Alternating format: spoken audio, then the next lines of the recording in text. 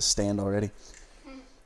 All right, so we're going to, if you want to look it up, it is John 14:27. And we're going to talk about God's peace today.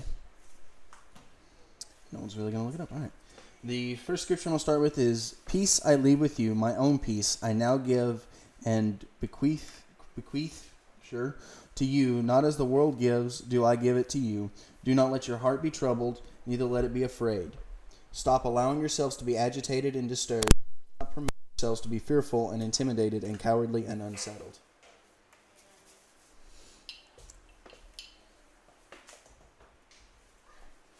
Wow.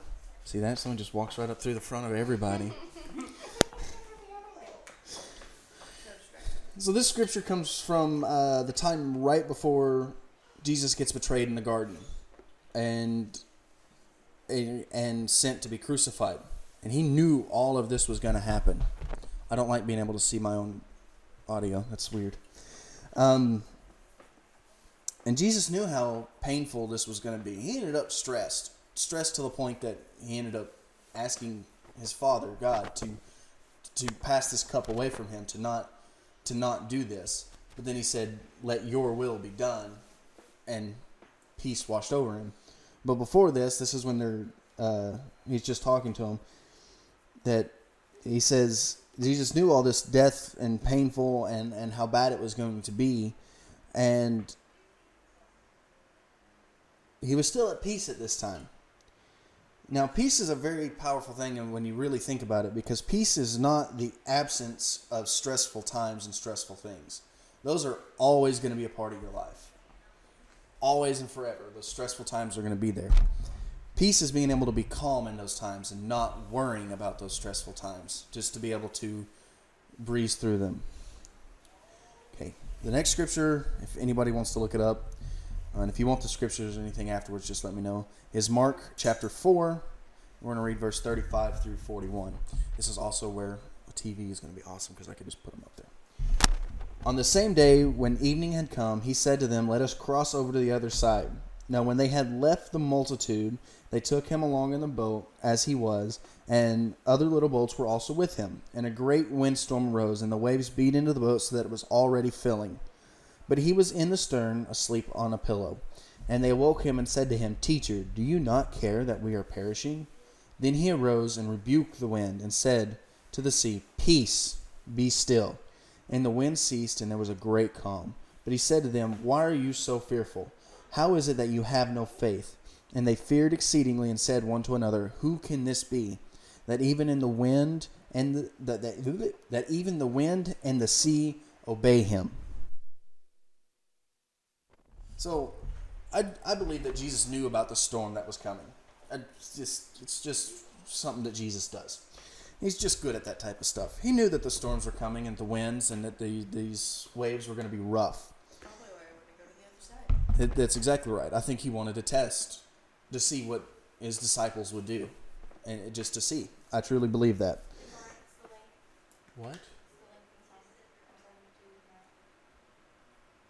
Oh.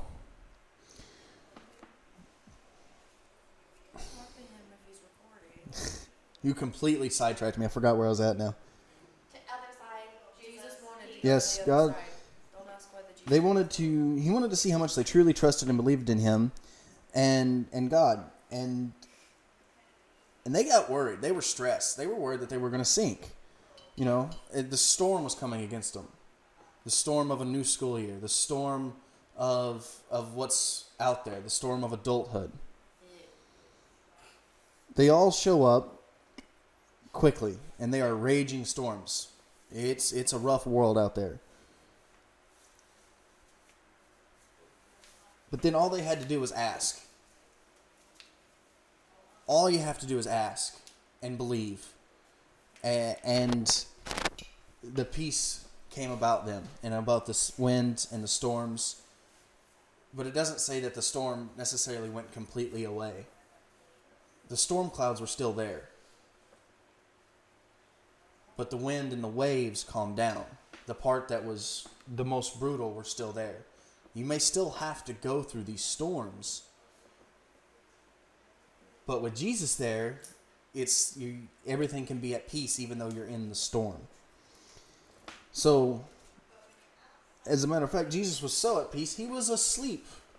This storm was getting ready to sink the boat, and he was asleep.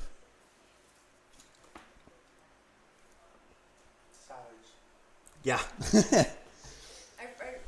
probably knew the storm was coming. Like, okay, I can sleep through this. And then the guys were like, yo, dude, you gotta wake up. Do you not care if we drown or not?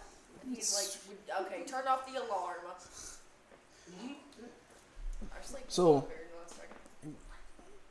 Once you guys close your eyes for a second, I want you to kind of imagine this. You're on a boat, just you. You're alone. That boat is your life. Now you're headed towards storms. Standing there, it's your boat. You're in control of it. And all you see are these storms in front of you. All these problems. What's going to happen next? What's the next step going to look like? I'm in the process of trying to rent or buy a house. Like that's the next storm, it's, even simple as tomorrow. What is Monday going to look like? It's adulthood and your school and friends and if you really look at it all, it's all stressful. and there's all these storms just in front of you and your goals at the end. And there's no way you're going to make it through these storms. Now, you have Jesus on your side. He's in your corner. He's on your boat. He's in your life. And he speaks and rebukes the storms and the wind and the waves. And they all calm down. Now you can see the end. It's still stormy. It's still nasty looking. But now you know you can make it to the end. Now there's a clear shot. Okay, you can open your eyes now. With that, there's sometimes you will have to go through the storm though, but you're going to have to find peace within that storm if you don't see it coming. Like I said, It'll come up from behind you. those storm clouds will still be there. Yeah. They're still going through the storm. Scariest and most peaceful part of the storm is the eye of it. When you're in the dead center of that, if you can.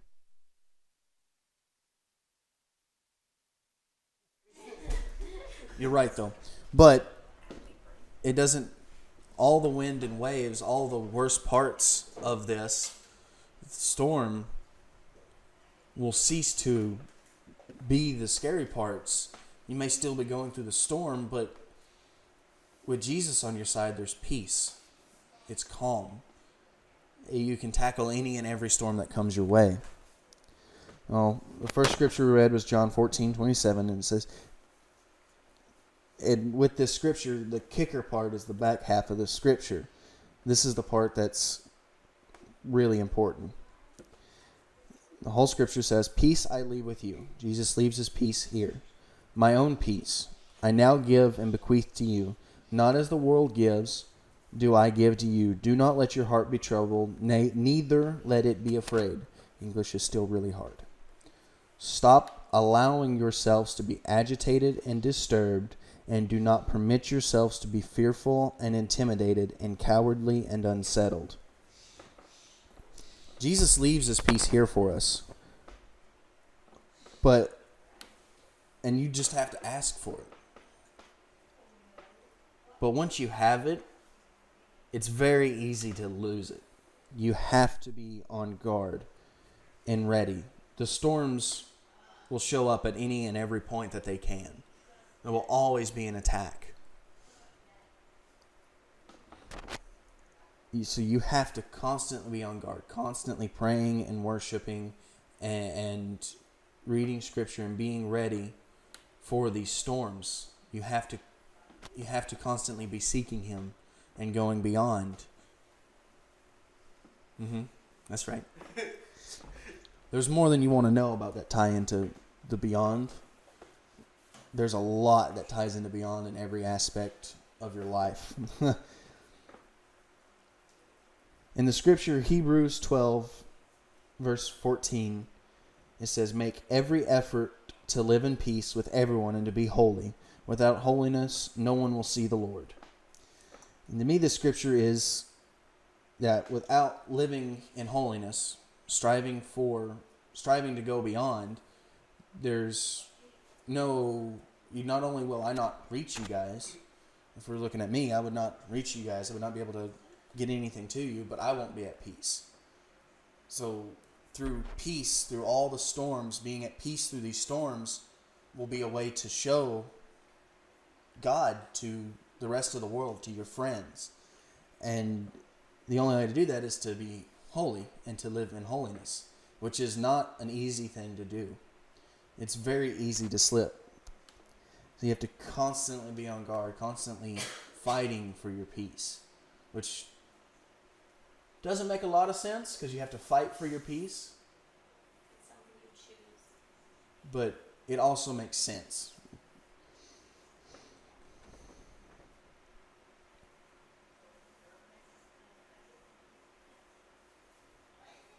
So how many of you truly have God in your life? Like you should.